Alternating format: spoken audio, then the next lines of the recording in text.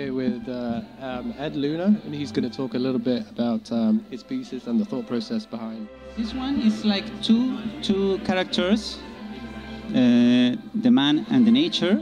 In this case, the nature is represented by a kind of tree, which is also kind of character with feelings and with, in some way, like sad because of the bad treatment, the misuse of our resources.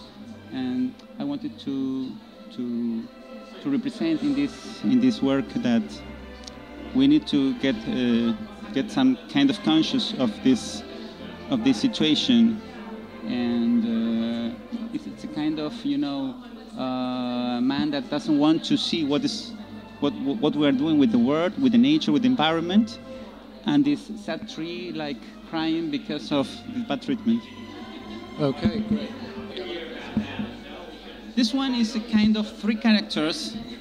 It's a kind of man, woman, and an animal, part animal, which is in fact we are animals, and it talks about the duality of the human being, of the polarities, the black and the white, and the creative and the destroyment of what we do in this world, and it's talking about the poles, the positive and negative, it's a duality. It sort of resembles a little bit like a horse, but was that somewhere in there when you were creating it? Well, it resembles a horse because it's a kind of animal which is kind of feminine animal, but it's not really that, because part of it's feminine, but there's also a masculine part, and it's want to incorporate this kind of two poles, the positive and the negative, the man and the woman,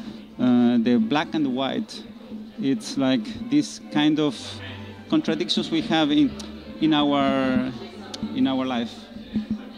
And in this case, the work is called Mars, Earth, and Venus Triumphant, because it seems like the feminine pole is getting more importance than the masculine, that we forgot a lot of things that the feminine pole is recovering.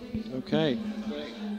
Edu, what's this piece called? And if you just... Tricornium volaris. It's a Latin name. It came from my mind, but it's Latin, and it resembles a kind of... It's a character. It's an animal, maybe half bull, half goat, or something. But this character wants to show to the people the will of flying, of living this reality and to find other realities, to go to other dimensions, to leave this kind of jail, physical jail we have, with all the problems, with all the troubles, and go away to find new worlds, new dimensions, new things. This is a very curious character that wants to explore. And are the colors, the yellow and the red, are they deliberate? And do they have a particular significance, or?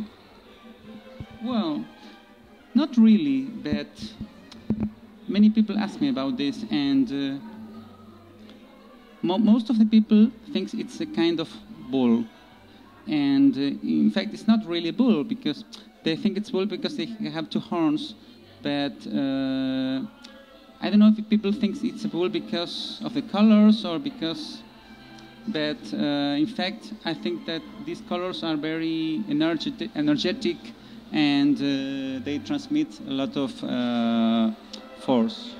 That's great. Thank you very much for your time.